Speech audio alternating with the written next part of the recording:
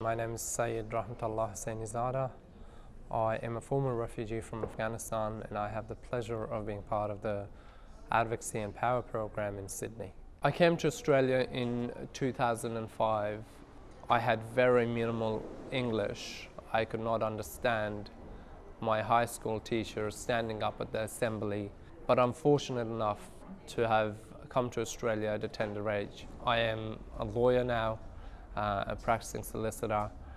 I am incredibly humbled by the responsibilities that come by being a legal practitioner, but also incredibly blessed that I've had the opportunity.